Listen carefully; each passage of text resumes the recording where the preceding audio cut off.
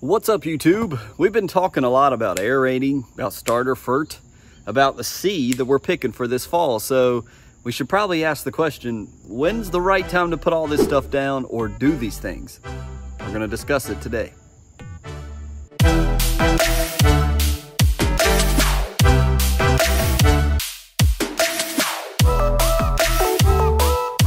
What's going on, YouTube? It's Mr. Ferguson here once again. Thank you guys for coming back for another video here in Central North Carolina.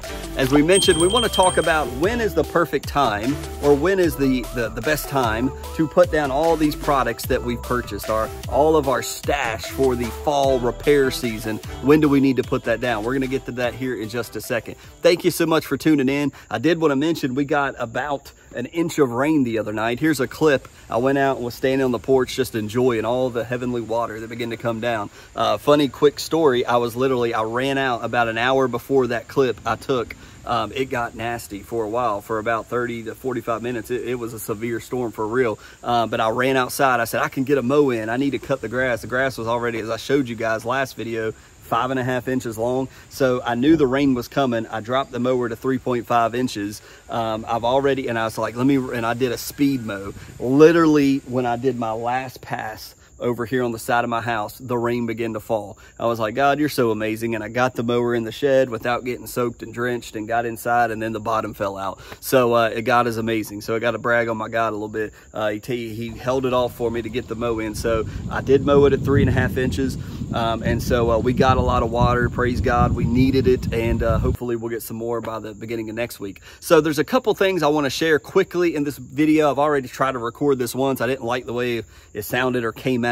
So I'm going to try to combine two different topics in this video with you guys. Number one, I am going to aerate this year. And so what do you mean, Mr. Ferguson? You said you're not going to aerate. Well, there's multiple types of aeration. There's spike aeration, there's core aeration. I'm going with the liquid aeration variety. I've not done a lot of Aerate. Next has a product, if you don't know, called Aerate. It's liquid aeration. It does it absolutely. Can I prove 100% that it absolutely works in our lawn? I cannot do that. However, I believe that just applying that as a source of, if it does work, if it truly does what it says, and I believe next we saw the Alan Hain video he did the other day testing the different humic, CK, all these different products, and we saw it made a difference compared to water alone. If you watch that video, if not, check out the last video. It's in that link description, or check out Alan Hain's Lawn Care Nut page.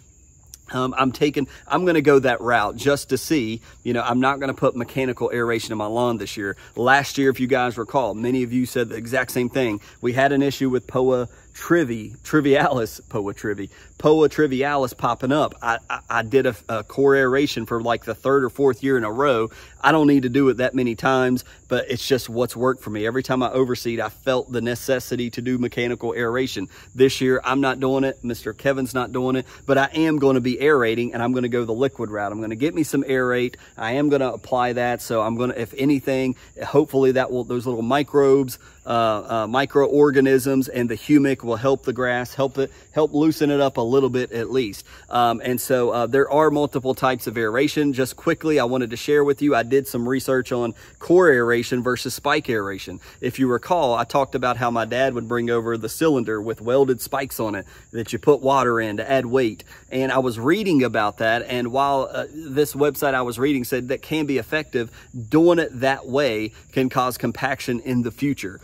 Doing core aeration allows the oxygen to really to help, as Rob was telling me in the comments last video, to help your lawn to breathe. However, the con to that is aeration of these mechanical type of either one does open up our ground for the seeds that are buried in our dirt to be able to pop up. So be aware of that. POA Triv, it's a tough one to fight. I was cutting it out all last fall. It was annoying, but my lawn looked amazing. So there are pros and cons, but I did want to mention I will be aerating, but I'm going to try the Aerate variety this year. Go on the max rate, do it maybe once, maybe twice, but that's the most aeration I'm going to get in my lawn. Now up at the church, that's up for debate. That is our lawn project. We're going to be talking more in depth about that. We've got some things in the works that we're talking about. I don't want to share too much. I want to show you, but I have already applied the glyphosate. As you guys saw in the last lawn project video, it is smoked off up there. I'm trying to get the camera up there to show you. Hopefully on next week's video, we can be up there and show you how it's looking up there. But we will likely, if we aerate up there, which I think we will, it will be a mechanical aeration because it's never been aerated. Very compacted up there. It probably needs aerate plus mechanical aeration. So just wanted to bring that to you real fast about aeration. And lastly, in this video, more towards the newbies, more towards those that may be doing a lawn for the first time lawn owner, home owners doing their lawn for the first time. You may be asking yourself, Mr. Ferguson, when's the best time for me to put all this stuff down? I've got my fert, I've got my tenacity, I've got my seed. I'm ready to go, man. But like, what's the best time to do this thing? Well, I'll tell you what I did, because I like to speak from experience, and this is what I did. I bought Allen Hayne, the lawn care nut. You can see right there, 2019 Cool Season Lawn Care Hybrid Plan. This thing is so old. He's still, I don't think there's any pictures in here, but he's still talking about Carbon X in here. That's how old it is. For those of you that remember Carbon X. One of the things that I wanted to mention to you guys about when do I throw this all down? I don't want to give away all of Allen's stuff in here. I would recommend, whether it's LCN, whether it's GCI Turf and Pete, whether it's a local guy or somebody else on YouTube that you fully trust, look at a lawn care plan. I would highly advise you to get into a plan to have some sense of help and guidance. You've got YouTube, but sometimes it can be, I know, it can be frustrating trying to look up, well, when's the best time to seed? Well, I'm not going to give away everything Allen has and take money out of his pocket. That would be completely wrong, and I don't think that's fair to do at all. But he talks about, and Allen breaks down, you know, soil temperatures. That is a big way for all of us in different locations to be able to work off one type of system, which is soil temperatures. You may be up north and you may be like literally a week out from the window of seeding. And so I'll just mention this one part of what Allen says, because he shared this many times, and you can go check out his channel for more information about all of this. He's got a basic seeding video program, boot camp, and all that. But basically, just to show you this one thing, he talks about a seeding window based on soil temperatures. And what he says is from 70 degrees to 55 degrees is our seeding window for cool season lawns. So we need to be paying attention to the soil temperatures in our lawn. We're coming out of summer, the soil temperatures are coming down. When we get into that 70 to 55 degree soil temperature window, this is our window for seeding. We want to seed at this time. And remember, if you're doing something like Kentucky bluegrass, you're talking about 2.5 weeks of germination time. You want enough time. And some people are like, well, I want to put down, you know, pre-emergent. I may need to overseed and do all these different things. If you have a washout, you need to plan on that. If you have a major rain that washes some of your seed and you got to start over, that's another, I got to put down more GCI Blue Heat, Kentucky bluegrass. It's going to take you 2.5 weeks to germinate that stuff. And so have a plan. I would start closer to the 70 degree mark so that you have room to repair areas that may not come up.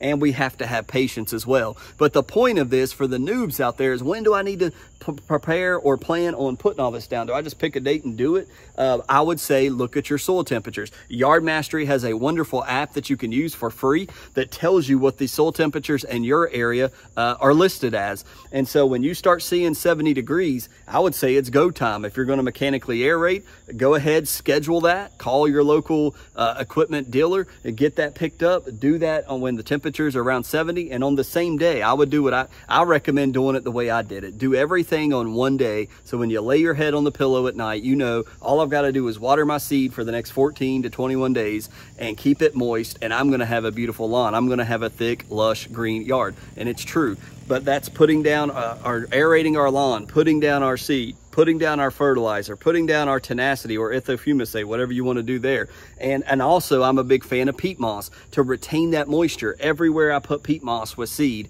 even doing it on the side of my house right now, I'm seeing germination from my old triple threat seed over here, because peat moss likes to trap the moisture. And also adding maybe Hydrotain or Foreplay to it. We'll have links below if you want to try that. I was just talking with Mr. Blake from the live stream about that the other day. So soil temperatures, I would recommend, number one, you get on a plan so that you have something to go by, because literally he breaks it down in ways that even a monkey like myself can do it, which is soil temperatures hit this mark, this is what you want to be doing. And then talking about round 3, when the soil temperatures hit around this mark, this is what you want to start doing. Gives you the rates for putting your fertilizer down. What types of fert? Doesn't have to be Yard Mastery fert, but these are the types of fertilizer you may want to be trying. These are the biostimulants if you want to add those in. We've seen from Alan's latest video that they absolutely do work, that this is when you want to be putting down certain biostimulants. So it's a plan just to keep you on track. And honest to God with you guys, I don't follow the plan anymore, because once you do it over 2 years, you get to know, okay, I'm getting it in my head here. I know when to do certain things. You get with the program. You can pass it on to somebody else. So I just wanted to give some hope to the noobs, give some hope to the new people out there that's going to have. I look forward to hearing, man, this is the first year I ever planted a lawn and it's going so well. I would hate for you to do it too late. I would hate for you to do it way too early. You plant and the sun comes and scorches your seed because the soil temperatures are, 78 in your area. You're in South Carolina. So anyways, I want to hear success stories. We want to talk about when is the proper time to put it down. Go by soil temperatures. According to Alan Hain Lawn Care Nut, 70-degree soil temperatures to 55. That's our range for seeding. That's our seeding window.